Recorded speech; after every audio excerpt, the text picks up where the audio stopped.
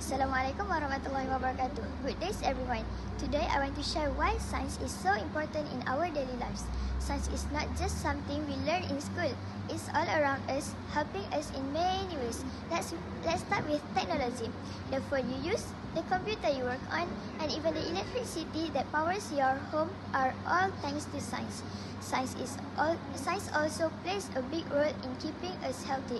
Medicines, vaccines, and hospital machines are all created using science. When we get sick, doctors use science to understand our bodies and give us treatments that can help us feel better. Even in simple things like cooking, science is there. When we boil water, bake food, or store in the fridge, we are using scientific principles to stay safe and healthy. Finally, science helps us understand and protect the environment.